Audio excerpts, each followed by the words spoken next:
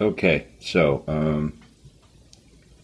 tonight what I'm going to start is doing a little bit of chatter here about the bevel. Bevel is it's the edge. Without a bevel, you have no edge. But he says set the bevel, term gets kicked around like it's some sort of like binary on-off event.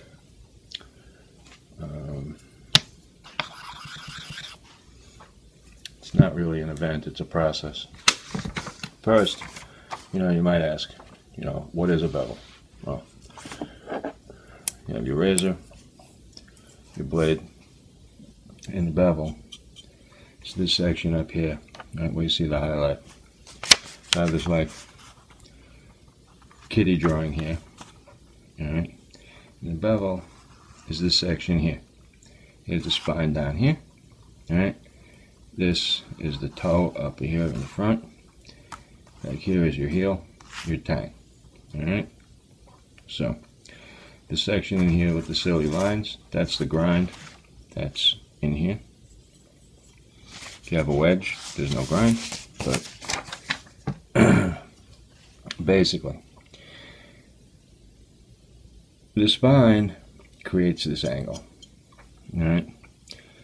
You lay it on a stone, alright? The spine is in contact here, the blade's in contact there, the grind comes up away. Now, in the course of honing, you're grinding away both the spine and, your edge and your bevel.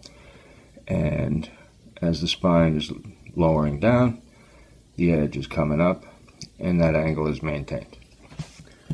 The angle is always a bone of contention, especially in argumentative circles. People want to know what the best angle is. That's something you have to figure out. It's something that you want to know about, but it's something that you don't have to freak out over until you learn how to set the bevel. Because without setting the bevel, the angle doesn't help you. Now,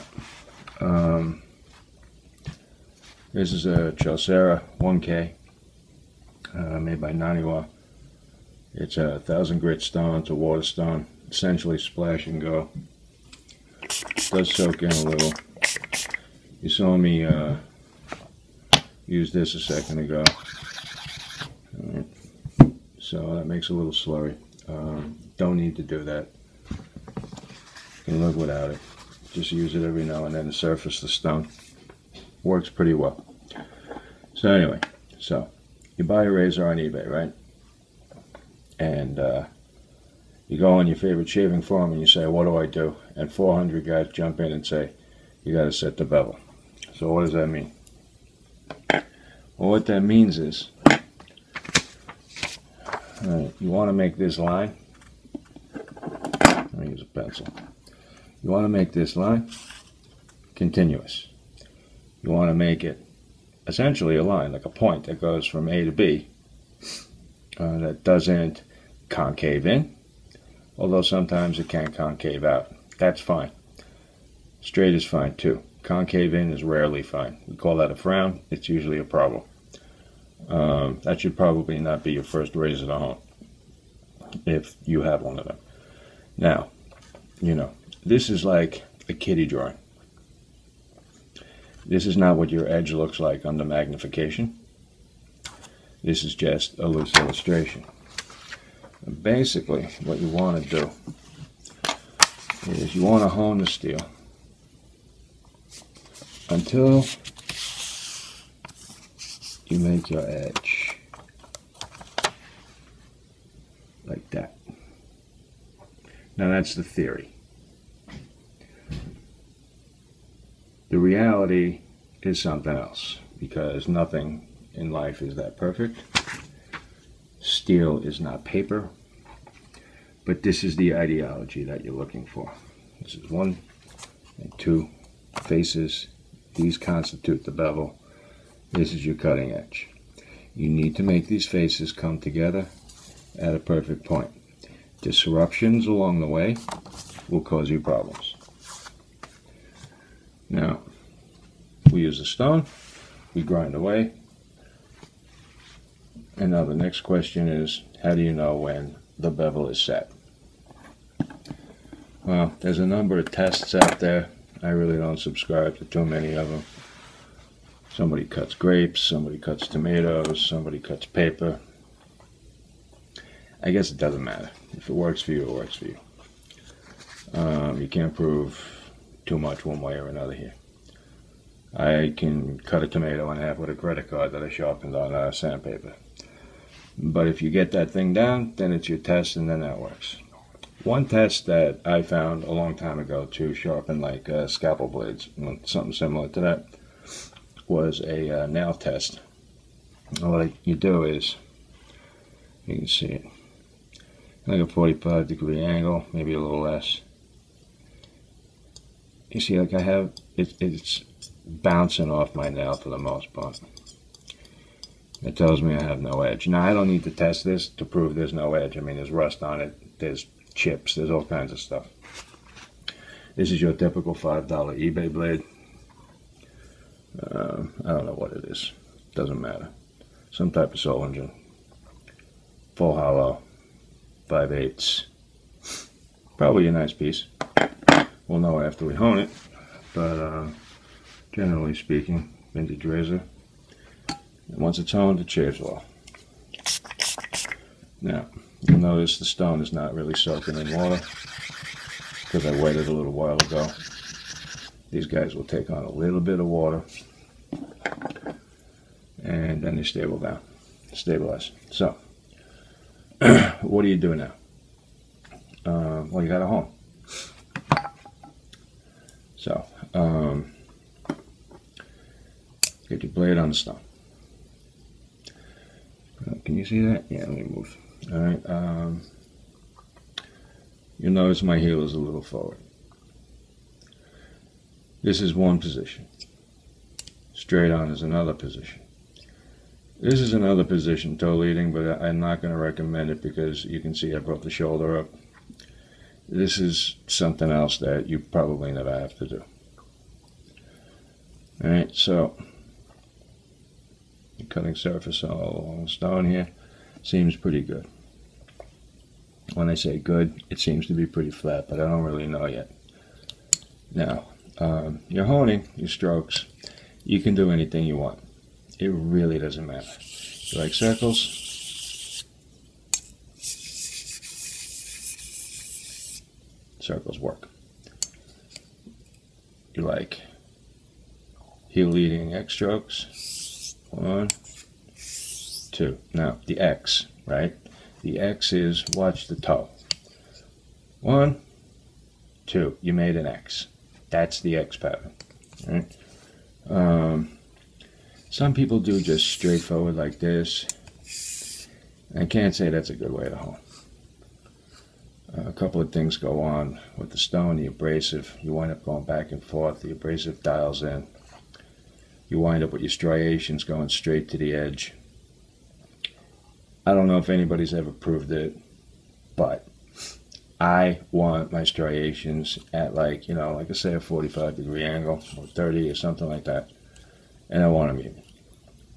I don't use circles because then the striations are nuts. I find, for me, straight striations on an angle, all lined up like little tin soldiers, that works for me. And I want it to be even all the way across. And if I look at it under a scope or a loop or whatever, I want that edge, the cutting edge, I want it to all be uniform and consistent. If it isn't, the bevel's not done. All right? Now, I know I showed you the beginning of the thumbnail test before, but I can't show you too much more than that at the moment because this blade is toast. But eventually, at some point in honing, you want to know, am I done? Go back to that test, and in theory, what would happen is the blade would grab into my nail, right? And as I drag it through, it doesn't cut your finger. Forget that, right? You're riding on the apex of your nail. You're not cutting anything here. And it just digs in and your nail will sense any roughness. It will also sense any deviation in edge width. Edge width is important in this discussion. It's not talked about often enough because most of the people talking about setting bevels are more interested in you paying them to home for you or doing some other crap that brings them money. I just want to see you get past like the hump of setting the bevel. So edge width is this dimension, like right here, right up here. I know it's a piece of paper, but that dimension needs to be consistent all along the length of the edge. If you have any wavering dimension, you're not going to have a great edge. There's a tolerance limit.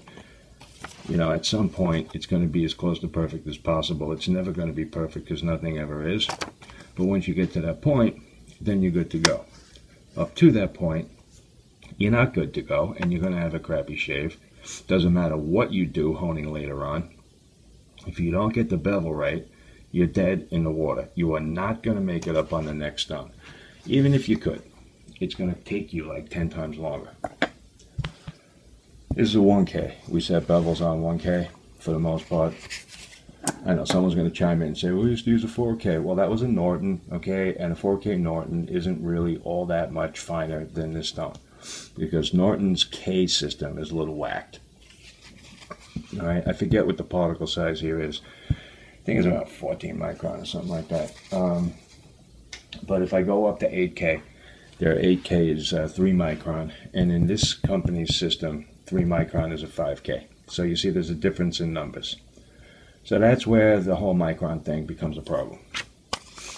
All right, well, it's not a problem, but relying on it to be like consistent, that's a problem because it ain't happening. If you're going by Shaptons, they're a little different. A little closer to this. But the Nortons are something else. So anyway, we use the 1K. If you were going to try and set the bevel on a 3K, you're not looking at like twice as much work. You're looking at exponentially greater amounts of work because of the particle size difference. So 1K is a good starting point. Is it perfect? I don't know. You know, somebody gave their blessing on it. I've been rolling with it. It works for me. So anyway,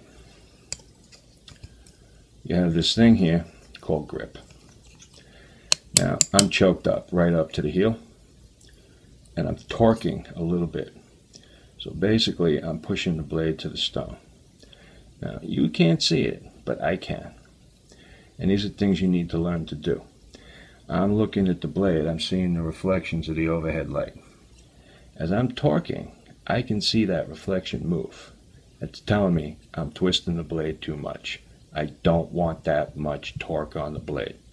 I don't want to twist anything, because if I twist, this bevel is not going to sit right on the stone. But you need a little pressure. Right? How much pressure? I don't know. Go get a pizza scale and, you know, put it under your stone and figure it out. But if you're twisting the blade, it's too much. You don't want like light, little tiny like finishing strokes because you're never going to cut anything. This is bevel setting. This is heavy lifting, we call it. Not really. If I had a chip, it would be heavy lifting. But you want to have pressure, but you don't want to have distortion of the blade. And it takes time to learn that.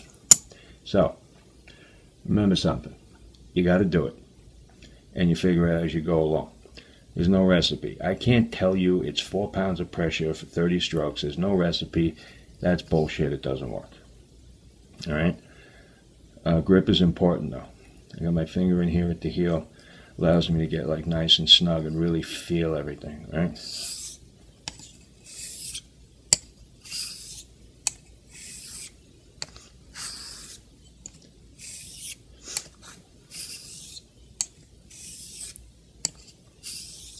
I rely on X strokes.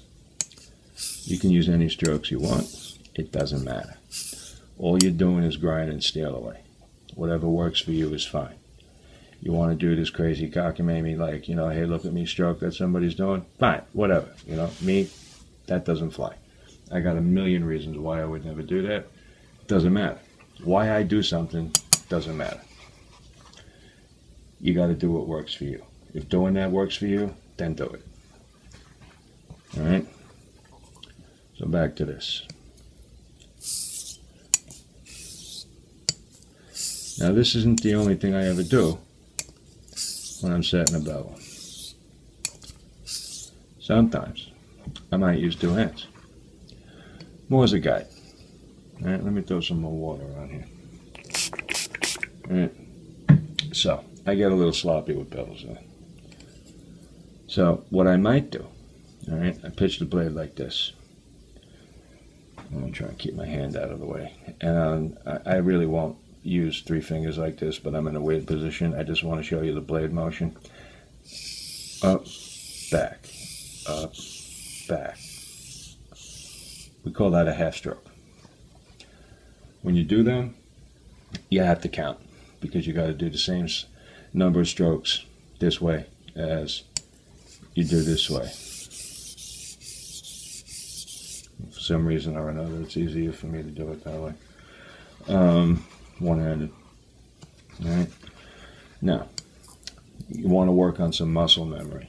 You can't see my arm, but I'm cognizant of where my elbow is positioned, and I'm keeping things very level, very stiff. That way I'm sure to not like increase and decrease pressure errantly without being, cognizant.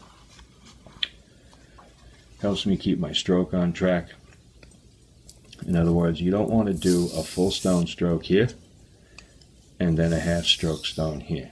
Well, that's like 2/3, but you don't want to do this, because you're not giving the blade the same amount of work on both sides. You want to try and be as even as possible, because the bevel should be even on both sides. It's going to be a little uneven because this was made by some guy in a factory back in like the 1800s. He's working on a wheel, a wet wheel, and grinding. It wasn't made by NASA, okay? But you don't need to compound those irregularities. Excuse me. So anyway, back to like the normal thing here. Just doing some simple X strokes. Now, I'm not going to pretend that like I'm going to be setting the bevel here on the camera tonight, because, well, tomorrow's Christmas Eve, and I have to work tomorrow. And this particular blade is going to take some time. Now I know that because all up and through here, under a 4X and 10X loop, I can see there's some corrosion. So I'm going to have to cut back some steel. With this clip I'm doing here, right, this isn't about, you doing what I'm doing. What I am doing is trying to explain that, first of all, you got to set the bevel. If you don't, you have no edge. The bevel is the foundation. So if the whole thing, the edge, is your house, and your foundation is crap, it's going to collapse. That's first. Second thing is I keep seeing and hearing a lot of, what do you call it, like doubt, or controversy, or any number of things, fear-based stuff, like, I don't know if I can do it. Of course you can do it. I can do it. Cavemen did this stuff. All right, they didn't have like a fancy German razor, but, they were grinding steel on rocks at some point. All right, maybe it wasn't cavemen. I made that up. All right? I don't know if you can see, but I'm starting to get some nice undercut here. Undercut is telling me the face of the bevel is bringing the edge down to the stone. And the water is then able to run up over the bevel and over that line that I call the shinogi. And that's what it would be if it was a sword, but it's not a sword. And it comes up onto the grind. And, that part of the razor, the concave. That lets you know you're making headway. Now, things that affect that. You see the swath in here? That breaks the resistance. The water is not water resistance, surface tension, that's the word. Okay, so that's going to let it ride up a little easier. Okay, speed, if I go really fast, okay, I can like literally shoot under the water. Okay, whether or not the stone is pitched one way, front, back, whatever, gravity, the amount of water on the stone, a lot of water, undercut is easy. A little bit of water like this or less, undercut is tough. I use the undercut to judge, but I'm very consistent with how much water I have on the stone, the speed of my stroke, the grind of the blade. Well, the grind of the blade, like a full hollow will undercut differently than a wedge, obviously. Because the wedge is going to be, you know, it's not going to have that dip in, that grind, right? So it's going to push back on the water a little bit. But I own a lot of wedges. I own a bunch of them. There's like, I don't know, 8 of them over there right now. Those big wading butchers. So what I'm trying to say is, as you do it, you pay attention and you develop experience, and you know what you're looking at. You know what you did yesterday, and you do it today. And if you can't see today what you saw yesterday, then you made a change. Well, something changed, and it's good to figure that out. Now, see on the way coming back, I don't have any undercut up here, and I'm wondering why that could be. Now, you can do a couple of things, all right? And it might just be because the stone is on an angle, but I don't think so. I can take my loop, and I can look, and sure as hell, the blade is up. All right, see that? I got like a little loop over here. Well, it's not a little loop, it's a photo loop. A lot of guys, they get, I got one over here. Let's see if I can get it out without waking everybody in the house up. Put this over there. They get these loops. It's like Jules loop, right? This is a great loop. It's expensive. I got it at a street sale, but I think if you buy it, it's like 45 bucks. It's a Bausch & Lomb. It's a 15X. I think it's a triplet. You know, the field of view isn't that big. You get a photo loop. All right. The objective area is much bigger. The working distance is better. Usually, you know, comparative, you know, money spent, you're going to do better with something like that, I think. You know, those pocket microscopes with LED illumination. I hate LED illumination. It does not give you a good view. It doesn't do well on metal. I don't want to get into the whole, like, thing with waveforms and whatever, but you're actually better off with an incandescent source or a halogen. So anyway, you got one of those things and you use it, fine. I'm just saying, if you're going to go out and buy something, buy a photo loop. You can get them for like 10 bucks. You don't have to buy a good one like that one. That one's broken, but if it was new, it would be about 80 bucks. You can buy a $10 loop. Gives you a nice view. 4X is what I look at most things with most of the time. I also have a 10X jeweler's loop, and then you saw that 15X jeweler's loop. I use them less. Behind me is this giant microscope. I use that for shits and giggles sometimes, but if I looked at everything under a microscope, nothing would get home. So what do I know? I know my toe is up. All right? That means I got a roll. Now, what's a roll? A roll is when you do kind of a motion like this while you're honing. It slows you down. Not all of the blade is in contact at the same time.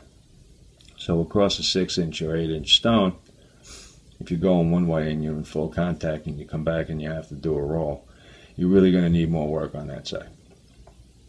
How much? I don't know. You got to figure it out.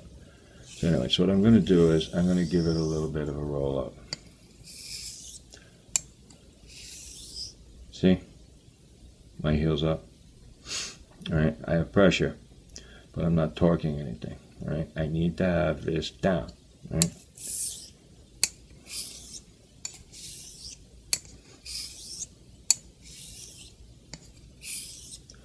More than likely what's going to happen with this blade when I really get to it is I'm going to put a smile on it. So I can roll both sides, and I'm looking at it here on the light, and it seems like it's kind of okay. The bevel's uneven as hell. I mean, it's a $5 razor. It's going to shave great, but, you know, can't expect like real pretty stuff for $5. I mean, that's what shipping. So, just keep doing that. Now, I use X strokes because I like to traverse the stone. I like to keep as much of the blade on as possible. I like to turn the stone around often. Keep my wear pattern on the stone even. You know, sometimes when I do videos, I don't do this because it's a pain in the ass, but it's something I gotta just say. It's like kind of important for the life of your stone and your sanity. By wearing the stone on all sides, you're maximizing the stone's potential, you're reaping the benefits of your entire investment. And these things are expensive. The stone was $80. I cut it down because I travel with this one. But just wearing on one side means the other side's higher. And then I'm going to have to lap more. And I know, it seems like a tedious point. Like, someone's going to say, well, that never happens. Well, if you hone a lot, it happens. You know, if you got 2 razors and you hone once a year, then no, it doesn't matter what you do.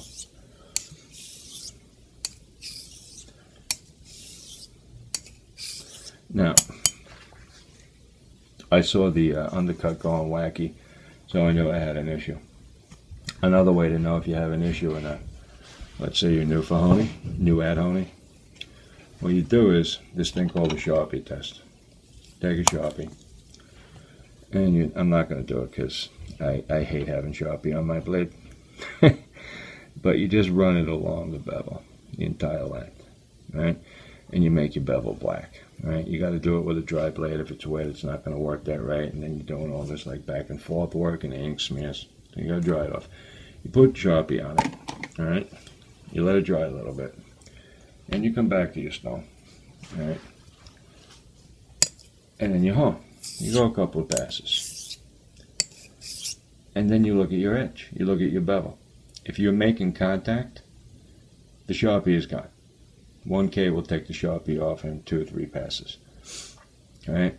Where you still see black, that's where you're not making contact. And then you have to adjust your stroke. You also want to check your stone. Okay? You want to make sure it's flat. Stone's not flat, you're going to have a hell of a time setting the bevel. I can get away with some unevenness, I can feel it, I can roll with it, but yeah, I still keep my stones flat. I believe in dead flat, but I don't get nuts, but dead flat is dead flat. I use an Atoma, I use DMT, I use sandpaper on the back of a stainless plate. You know, I check with a straight edge and I make sure it's flat. Now,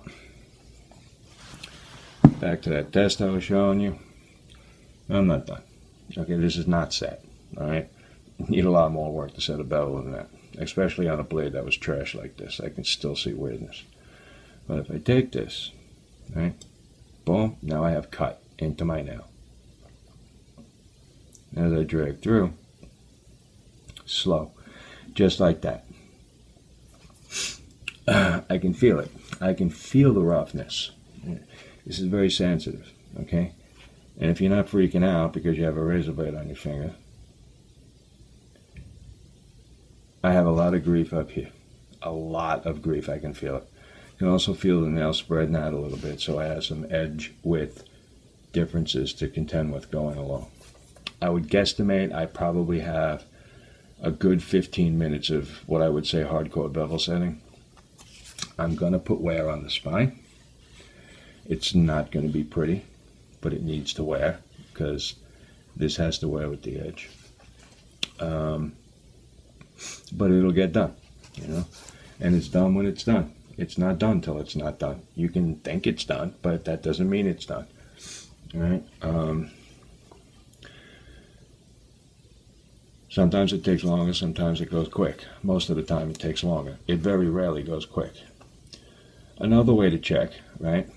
You take the blade, you hold it straight up and down. Well, And this isn't really showing too well. You hold it straight up and down. Now I have a point source. Well, I have a panel, LED panel over me. Over the blade, actually. It's about eye height.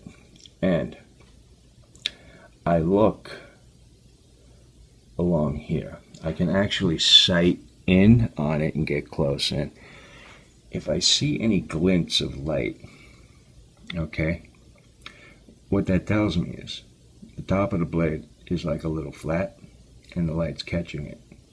So I know I don't have perfect edge width resolution across. I have unevenness, have like a little plateau there, or it could be a little bit of a burr bending over, and that's catching the light. So that's got to go too. Now, I guess a couple of other things. You know, you read people like, you get a blade and someone says it's honed and you get it and you're not certain, and yeah, you do the thumb pad test. That's another thing. Okay, I got no grab here. I'm not done. Okay.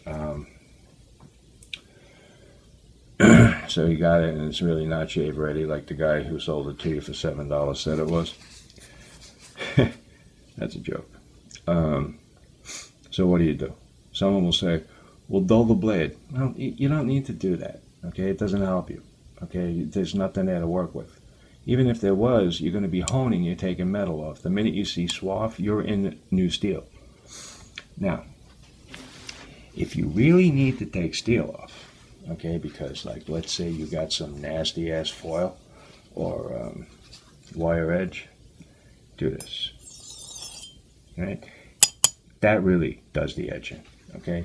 That bullshit on glass, all you wind up doing is like a parlor trick. Okay? It's one of the biggest jokes out there. You're bending the burr over, you can strop it back to life 90% of the time. Dull it on glass. Oh God, the stuff I see sometimes, it's crazy. Just take it. One of my, is it this one? No, it's my other one. I got like all kinds of cuts in the edge over here because I'll do that. All right, I'll do some crazy honing thing, and then I wind up with too much extension on the bevel, I want to call it, because of my half strokes. And yeah, half strokes I do them, but they're not great for the edge and not good for the steel. When you're coming back, you're pulling steel forward a little bit. You wind up with a very flimsy edge. So I'll grind it down a little bit, not like a bread knife where I'm doing this because that's nuts. Just enough to take off that very, flimsy thing up on top that's going to become like a distraction or a useless wire or a foil. I do it right on the stone. That way I know for sure. It's real abrasive. Glass, waste of time. All right. Oh, I know that's going to bring flames. Anyway, thing about setting the bevel is, it seems scary at first. My first bevel set was scary. I put too much wear on a bulker that I bought new. The edge came out good though. I shaved with that edge and I was proud. And that's the way it's got to go. You get a blade like this. You don't do it on a $120 brand new boat, but it's going to force you to like hone better, I think. But you're still going to wear on the blade, and you don't need to do that.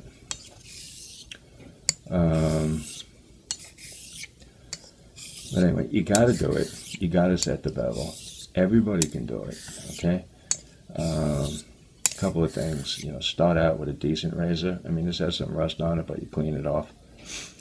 Don't buy something that's got like a 1/4 of an inch flat over here and like, a toe that's like an 1/8 of an inch up at the toe and, the blade's full all the way. Don't buy something like that. Don't try and hone that. Chances are you're just going to be driving yourself crazy. I can't tell you how many times I see it through. I can't set the bevel. That's like the opener, and then like 5 posts in, guy shows a photo of it and blade looks like, I don't know, went through World War II. Now you want something that looks decent. You want to start with a gold dollar? Fine. Most of them have like sketchy geometry, so I can't say that's a great idea. But you can get a gold dollar that has decent geometry. So if you buy a box of 10, about a third of them are going to be okay. And after that, you beat the hell out of it, no one cares. It's a Chinese letter opener. My problem with gold dollars is they're not really prone to holding an edge. So, you do all that work and then you have to like do something with the blade like 5 or 7 shaves later. And that's my experience. And it's not from honing one of them. I got a bunch of them. There's like 5 of them here. And I've had a number of them over the years. For $5, it's a razor, it'll shave. But, when you're learning, it might be a good idea to have like a nice piece of good, vintage steel that you get an edge on it, it's going to hold it. So the next, you're going to hone and you're going to go shave, and you're going to shave with it a few times and get a good feel for like what your work, Then you go back and you re-hone it, If the shave is starting to fall off on you, start wondering, was it my honing or whatever? But at the same time, you can get them really cheap and you screw them up, nobody cares. I'm continuing to hone here because I'm thinking that there's stuff I forgot to talk about. And maybe I just didn't get to my point. So yeah, that's it. You got to do it. It seems scary. It's not scary. It's not exactly easy, but it's not exactly hard. The one common denominator amongst anybody that is successful at honing at any level. And I'm not talking about who likes what edge, that bullshit. I'm talking about the common Joe who sits down and hones a razor so he can shave. I'm not talking about the guys that want to go fight on Facebook over like who's Captain Poop out of the honing circle. The one common denominator is honing. In other words, you hone a lot. Don't expect to get it the first time out. And you may get it the first time out. It doesn't mean you're going to get it the second time out. And eventually you'll get a razor that's just going to piss you off to no end. And it's going to take somebody, and that guy could have less experience than you, and he's going to drop some info on you, and you're going to be like, oh man, how did I miss that? So humility plays a big part in this. I find that most people who I think really have good game, they exist in this world without fanfare, no pomp, no circumstance. Like my buddy Nelson, right? You're not going to find neon lights around Nelson's house anytime soon, Goes to work, he comes home, he hones, shoots me emails, posts good stuff on forums sometimes, and he's very, I don't know what the word I want to use here is, but he has a humble approach. He's pretty even Steven. If he's got an issue, he'll say so.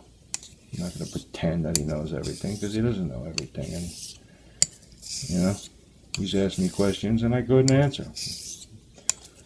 And I've asked him questions and he'll throw suggestions at me. I'm fairly certain the guy's honed way more razors than I have. But that's not even it. It's not a matter of how many razors you hone. You can own the same razor 15,000 times. If you can only get yourself to an 8K edge, then how much experience do you really have? And when you talk to a guy like him, and there's a lot of guys like that, but you got to seek them out. All right? The ones you see first are the guys with like drama, controversy, anger, fast answers, a lot of bullshit, ton of bullshit. Shaving world is full of men that are essentially trying to be gentlemen, and they're trying to figure stuff out. Sometimes the loudest voice garners the most attention, but that might not be the best source of the information you're looking for. And then every now and then you get some cowboy comes along and he's got great game, he's just a jackass. And that's fine, I can have my head up pretty far up my ass sometimes too, but I try to do a reality check on a pretty regular basis because, really, this is shaving. Nothing else. So, you got to set the bevel. Get yourself a razor, get yourself a stone, sit down, do it. Write stuff down. do logical things. If somebody tells you to hone uphill on Wednesday nights under a pyramid, you might want to question that. If someone tells you that they're using a honing stroke that will solve everybody's problems, you got to question that, because all you're doing is taking steel off a blade, and just about any stroke you do is going to do that, and no one stroke is really going to do it better. If you have geometry problems, you may want to do some like real heel eating, like extreme stuff, and that your cutting is kind of going a little bit more this way, and I don't want to get too deep into it. But, you know, for basic bevel setting, I was looking at Lynn, he did a new video, and his X strokes are like this. Like, I can't even do it. They're so subtle, you know? Like, he doesn't come all the way toe over, okay? And he made a point of bringing that up. And I go at least half of the blade, and sometimes I come all the way. But I tell you what, I like what he was saying, because once I come over here, judging my pressure becomes a little difficult. You know, I got it down, I'm good, but, you know, if most of the blade is on the stone, then I don't have to worry about that. So I'm actually trying to incorporate Lynn Abrams' subtle style because it makes sense, you know. And I was able to hear what the guy was saying because he just sits down and hones. You know, forget whether or not he's got the best edges. Who gives a shit? I'm not shaving with Lynn's edges, but I can take his advice. I can follow his lead. I can learn something from everyone. Anybody can. See, you'll notice I'm doing like a little bit of a hook thing. But anyway, I'm still honing here, and I don't even know if I've made my point. Anyway, you got to get the bevel done. Okay? Anybody can do it. There's no big thing. Okay? It's not like some kind of NASA secret or any of that other cryptic bullshit that some guys allude to. There's no like special bevel setters club. Anybody can do this. Alright, all you have to use is common sense, be consistent, and work at it. You may hone for a while before you get the bevel, okay, and you may progress to 3K before you were supposed to a number of times. Eventually, you'll figure it out. Learn by doing, learn by repetition, write stuff down. The more you do stuff, the more you experience. The more you experience, the more knowledge in your toolbox. The better your toolbox, the better your chances are of having success. There are no rules here. You can hone any way you want. Well, there is one rule. The bevel's got to be set. Alright? Yeah, I could continue honing. I could continue talking, but I don't know that I would be helping anymore. And I already, you know, I don't know if I'd be able to give you any more information. I try and keep it simple. Alright? Probably over Christmas break, I'm probably going to finish honing this thing. Shave with it. It's going to be a nice blade to shave with. It's a nice size. It's light. It's nimble. I actually have a little trouble with 5/8, but because I like a bigger blade, but this one has a nice feel and a nice balance. I think I'm going to be alright. Alright. I don't know if you can see it. I'm starting to pick up a little bit more undercut on the toe and the reverse stroke. See? Alright? See? And that means the blade's progressing. I got more work to do. If I did the, I'll do the thumbnail test one more time. I wish I could impart the feeling, but I just got to go with my verbal description. Alright? Boom, more bite. I can feel the blade bit into my nail better. But I still have a lot of roughness. And that's just the way it is. It's a beat up blade. It needs a lot of work. Not going to spend another 25 minutes on camera here doing that, because I think you got the point. I may make another one, another clip on bevel setting I may not. It depends on how the questions go and if there's any questions. And if you do have questions, please feel free to throw them out there. And if I can't answer them, somebody else watching the video probably can. All right, that's it. Bevel setting 101.